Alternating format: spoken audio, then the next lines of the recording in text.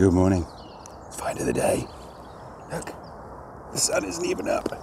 It's about 6:15. And I thought, why not go and have another look for the bar now?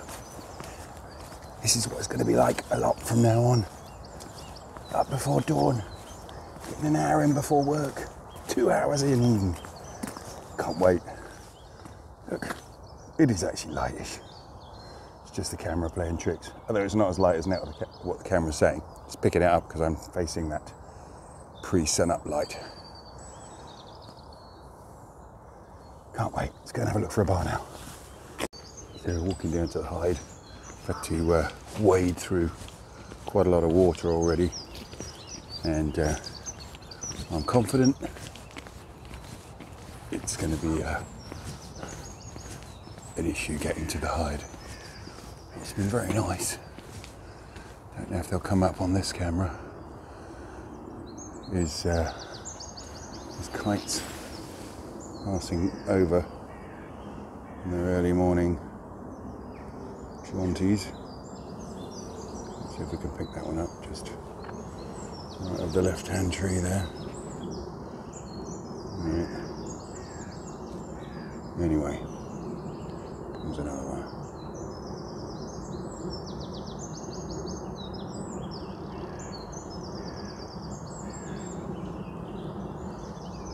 Bucket loads of things singing all around.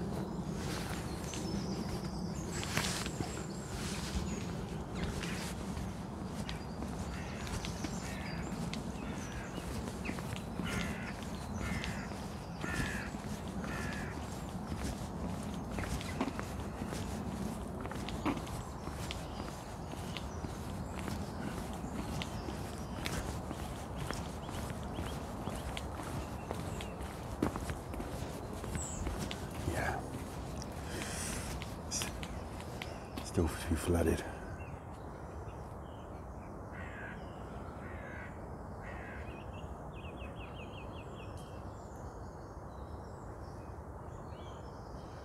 Yeah, well.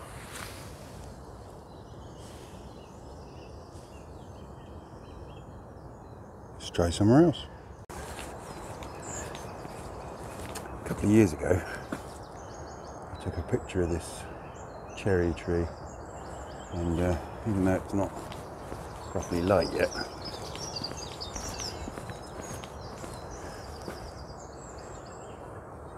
it sure is pretty, isn't it?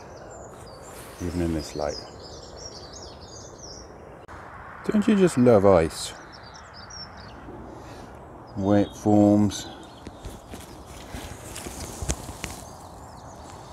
shapes it makes.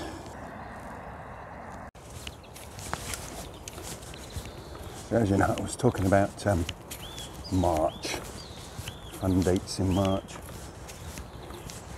13th to be specific, but March is has the potential to be a really interesting month. In the olden days, I mean the 1980s, early 1980s, March 3rd, that's today, second or third, I think it was second actually, but probably set the following day as well. I found a rock pipit, which around here was rare. First rock pipit ever, for starters. I think that was 1983 again. But you get the sort of sense that early March is when the bulk of the winter ducks and other wintering species are on the move. So 13th, we already know, avocet. I later found out that March is one of the best months all over the country for avocets to be on the move. Not in big numbers, just ones and twos. We had 2 in April. We've only had 3 records, and I've been fortunate enough to be round for all 3 records. And self-found. I found the first one, as we know. Self-found's cool because it just means you're out, you're being vigilant, and I guess to some extent being out means you get a bit lucky, sometimes anyway. So March, still a stab at Golden Plover, and since it's so flooded, that's what I'm going to do.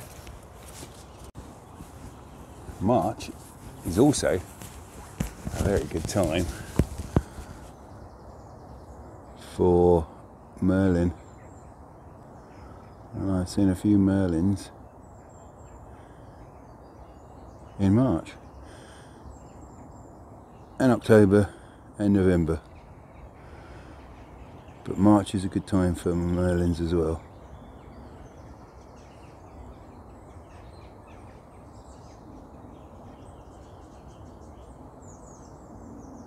I found 2 kestrels day before yesterday.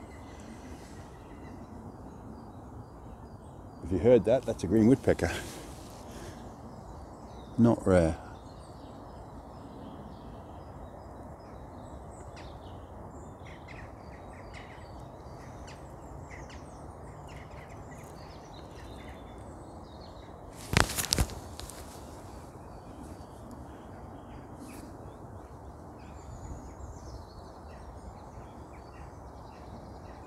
As I said many times,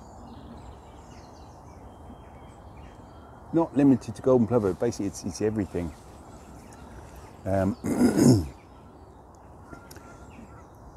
Naked eye is when you find a lot of stuff. You're walking along, think, what's that? You put your bins up and you get on things.